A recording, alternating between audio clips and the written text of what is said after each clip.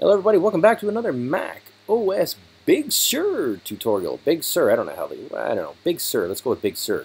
I'm going to show you how to add the pictures or movies or anything really inside the favorite side of your Finder. Now I know a lot of new people to Mac, to the Mac OS, they obviously you use the favorites here inside the Finder, but sometimes it's missing something. Like in this case, I don't have my pictures there and I want to access them. Let me show you how to do that. Real simple. Step 1, open Finder. Just like that. Step 2 is you want to go up to the top left here and not on the Apple, which is where a lot of people will go wrong. In fact, go click on Finder. Drop that down, go to Preferences. Now here it is. The first thing you'll see is General.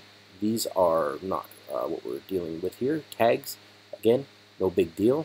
It's in Sidebar is where you want to go. So the third one over. And then here, under Favorites, you're going to see all the check marks beside some of the ones that you want in. Now, I would like music, and I would like pictures to be added in.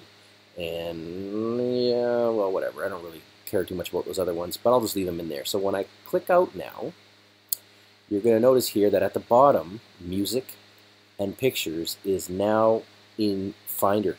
That's all there is to this tutorial, guys. I hope it helped. I got a ton more stuff coming up. Stay tuned.